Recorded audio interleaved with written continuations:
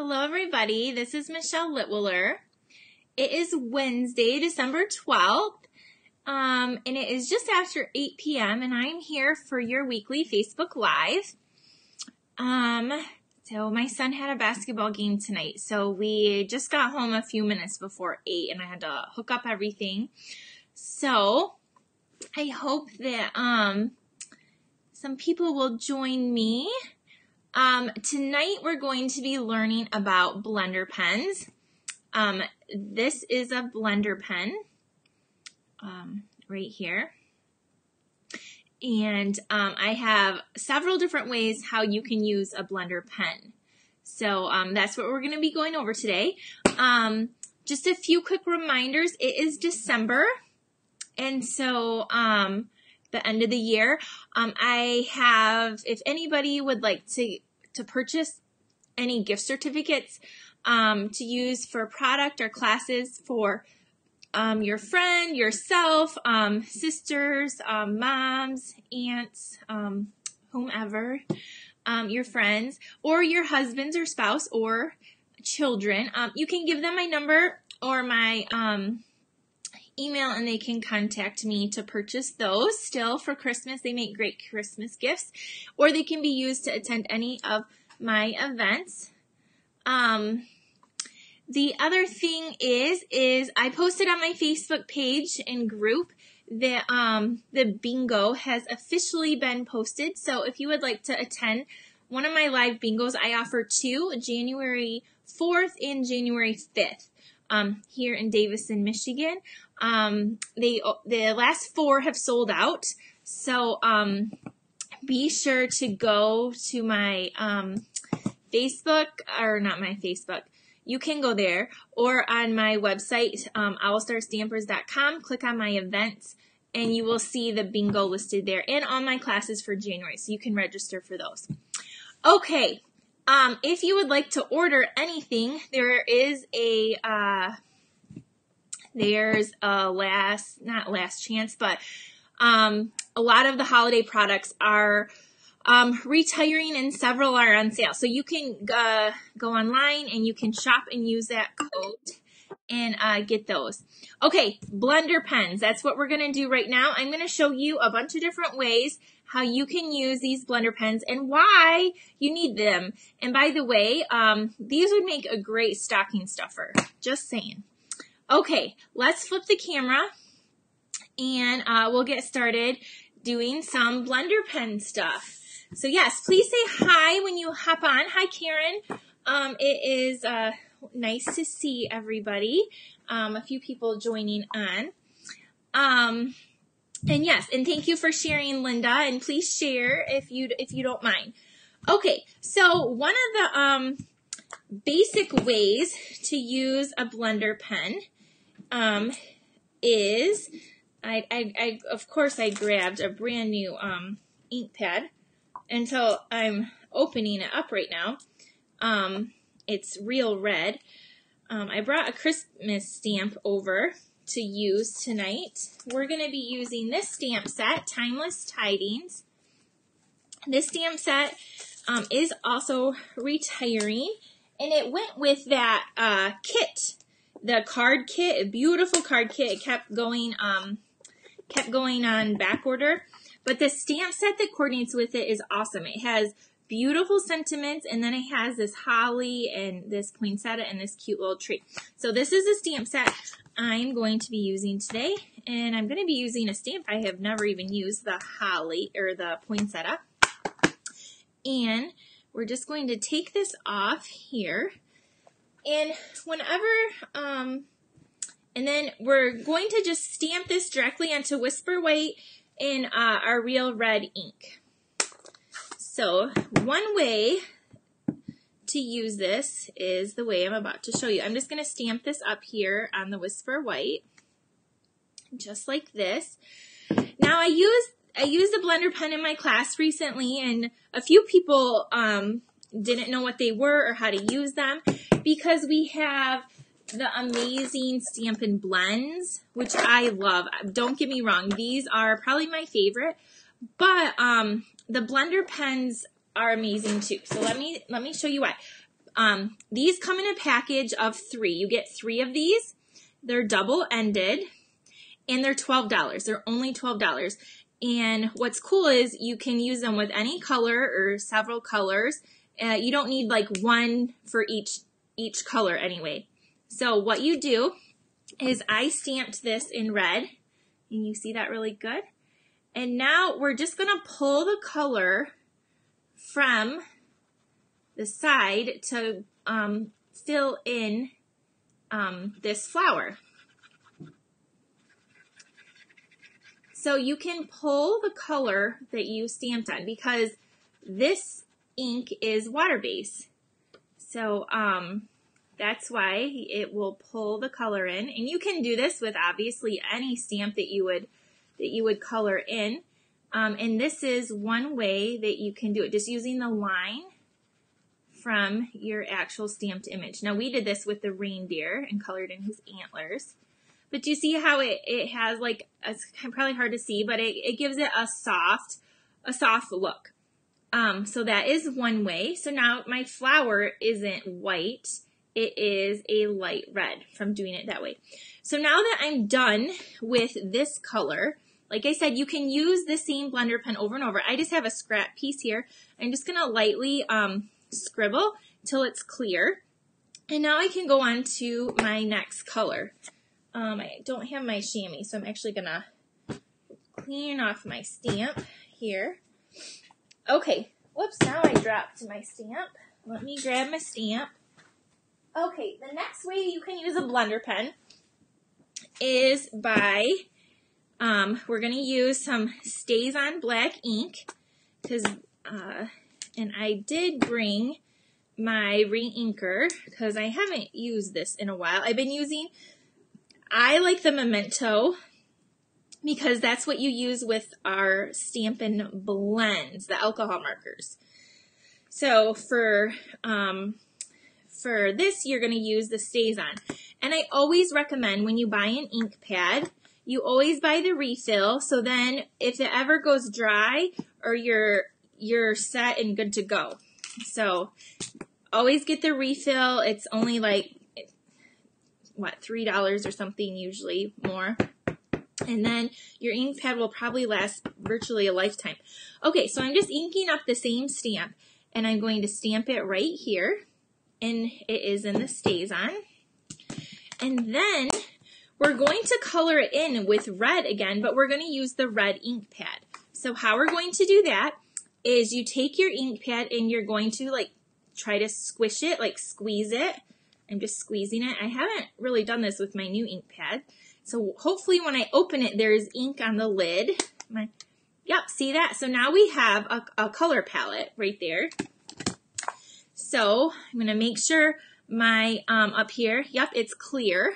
So I'm going to come in here with this color, pick up some color, and start coloring in the poinsettia with this. Now you can see this has a really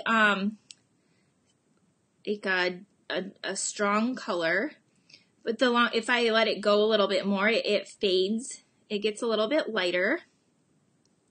I do want to say that if you go over the same spot a lot, your paper can kind of not get so smooth. It kind of like, I don't know the word, but if you go over and over and over a lot, it can kind of damage your paper. So just don't keep going over the same area, or try to avoid doing that, or you'll find out what I'm talking about if you do that. But anyway, I'm not going to color in this whole flower, but I'm sure you get the idea. But this is another way you can color in some of your images that need to be colored. And again, if you just let it go, it just gets lighter and lighter, kind of like a little ombre. And I will pick this up so you can see it better. But before I do, I want to clean my my blend. So you're just going to take, your scrap, and you're just going to lightly go back and forth, and eventually it's going to go clear. And then I know I can use the same tip in a different color if I would like. So see, I just scribbled it out till it went clear. Now it's good to go. And let me show you what my my flower look. It's really, can you see that? So focus, come on, focus. There we go. So here's where I was kind of letting it run out some, so it got a little bit lighter. But this is what it looks like using it directly from the top of the ink pad. So this is just pulling the color from the side. Here we stamped it. You're going to want to use Stays On. And then, because Stays On won't make it bleed or blend. And then you just can color it in. Okay, another way we can use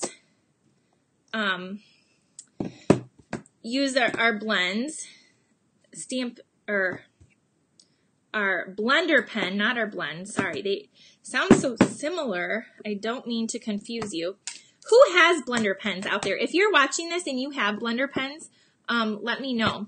So the other thing is you can stamp this, and then you can take our watercolor pencils, and these come in, you get 13 different colors. So I'm going to find they do coordinate with our Stampin' Up! Colors. This one is Real Red. So you can take this and you can color in your stamped image. And I mean, you can leave it just like that with the pencil. But what I like to do is after you've colored in your image, you take your handy dandy blender pen, and then you, I'll see if I can show you before. Here's what it looks like before. Like, you can see kind of like some lines. And this, if you go in with here, it just kind of smooths it out and gives it a more like smooth color look. So I do recommend these with the watercolor pencils, and you can also pull that color into like into the other areas as well. So this is another way. If you want it darker, you just go over it, do another layer, and then you can pull your blender pen and color it again. And see, there's still color in there, so I just went to the next side. And anyway, there's another way. I have one more way, and I want to show you it, but I have to grab something. I forgot, so let me grab my marker. So, here I have my Stampin' Write markers. Now again, these are our water-based markers. And so, one way you can use them is if we stamp this flower again. We're done with the watercolor pencils, like, because you can, you know, color it however you want. So, say you don't have an ink pad, you don't have a Real Red ink pad, then, but you have the marker. So, and maybe you want a little bit of a softer look, darker than this, but not as dark as this. So you can, and you have the markers, the Stampin' Write markers, because these are water-based. You can take an acrylic black and you can just scribble some ink on there. I don't know if you can see, there's like a glare, but I'm just scribbling a little bit of ink on there. And then you can take your clear pen and you can pick up some of this ink just right from the block, kind of like how we did with the ink pad and the lid. And then you can also color in that flower. And it's going to give it a little bit more of a softer, not as vibrant or bold look. So these are just some different ways. If you are wondering why would you need this? Well, these are several different ways on why you would need that. So this is another way. Something else I just thought of as I was doing this is a way I know I've used my Stampin' blends. Stampin' Up! Blender pen. Oh my word. I will say it right one time.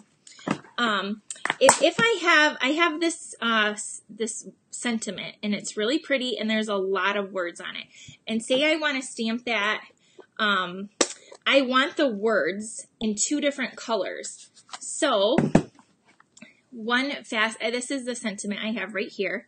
So if you stamp it in red, say you want red, but I don't want the joy in red. I want to kind of erase that. You can take your blender pen, I said it correctly, and you can use it to remove that ink. So I'm going to remove that ink on the joy. So I think it's all cleared off now. See, it's on my pen, so now I could actually go and color this in if I wanted to. Because it did. It removed all the ink there. And say I'm going to you're going to want to clean that off. And then I want actually a green. So I'm going to come in with my, I think this is Shaded Spruce. And you're going to color with the brush tip the joy. And then you're going to huff on it. And then when you stamp it, you have your 2 different colors. So it can also remove the color off of a stamp for you pretty quickly, and just like that. So there's another way and how to use this. I'm trying to think if there's anything else. Something else about these Stampin' the blender pens. They will, your tips could stain, and that's okay as long as they, like this one will probably be a little red, but as long as you rub out the color and it goes clear, you can go right into the next, like if you're using the ink pad or whatever.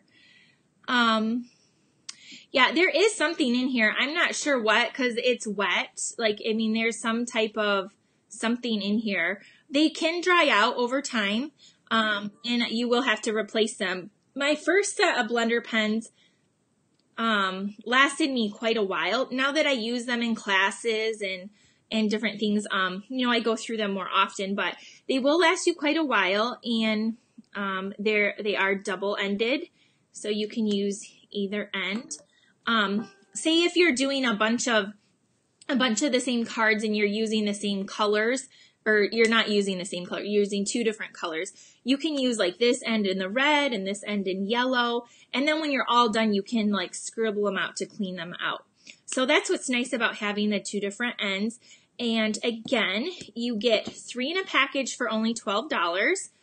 And there are, again, several different ways you can use them with the ink pads, or, the markers, or the watercolor pencils.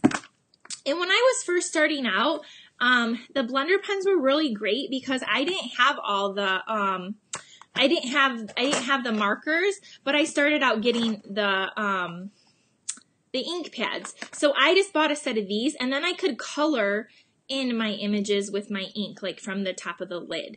So that's how I started out. And then I eventually got some of the markers. Now we have the blends. So we have a ton of different coloring options for you if you like to color. And I just wanted tonight to showcase the blender pens. Because I think we have so many new cool stuff. It's kind of fun to go back and to what we started, because these are a really great tool as well. Okay, I brought you this tonight because I was asked again by some customers how to use these and why you would want them. So if anyone else watching has a question, or how do you use this, or why would I want this, let me know so I can go over that as well. And next week I will have a different, I'll have a project to show you, and maybe a different technique if anybody else has a question. But if you have any other questions about the blender pens, let me know. Let me know, and I will answer you. And again, if you have a need to order anything, you want to get these for a stocking stuffer for yourself, maybe for somebody else, These are a great gift, and they're only $12 for a package of, they come in 3. So, okay, have a great night, everybody. Thank you for watching, commenting, and please share if you haven't done so yet. And I will see you next Wednesday. And if you want to come to my last live class of the year, it's December 17th, next Monday, and I have 2 times, at 11 a.m. or 6:30 p.m., and it's an all-occasion class. So I hope to see you there. And yeah, I'll see you next time. Bye.